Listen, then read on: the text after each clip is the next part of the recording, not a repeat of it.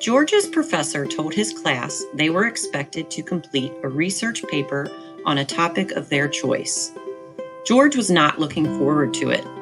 Usually, when he was required to do research for a course, he ended up spending a lot of time looking for information, but not finding information that was appropriate or relevant to his topic.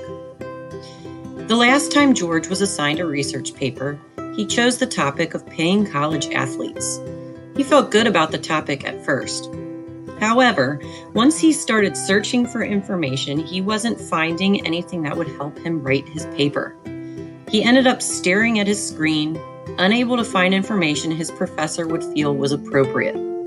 He searched Google for hours before he finally was able to find a few sources that would work. He wrote and revised his paper and submitted it. When he got his grade, he was disappointed it wasn't higher. He knew he could do better, he just didn't know how. What George didn't know was how to appropriately gather information using multiple search tools and strategies.